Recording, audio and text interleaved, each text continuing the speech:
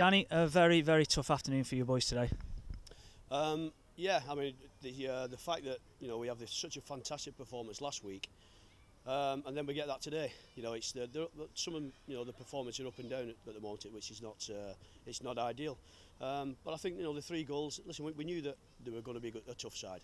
Rochdale on a good run at the moment in time. The Boyd, they're very good in the attacking side of it, and that was something that we knew about. We've done our homework on, and we know what we're doing. But to give them the goals as we did, particularly the first one, where just decision making. I won't go into detail about it. But the decisions that we make are wrong decisions, and it's cost us a goal. The second one's cost us a goal with an indecision, a silly ball that's trying to be played and it cuts straight through us. The third goal is avoidable. And that's what's happening at the moment in time. The decisions that we're making are costing us, but we shouldn't be making those decisions. We've got enough experience in the team to understand how to play conditions like today. I mean, the 2 halves were like chalk and cheese. Obviously, the first half we couldn't get out of our half with the wind. Second half, neither could they. And there's still only a goal in it. We've got a great chance after a half time in which to come and get something out of the game. But then we concede a really silly second goal.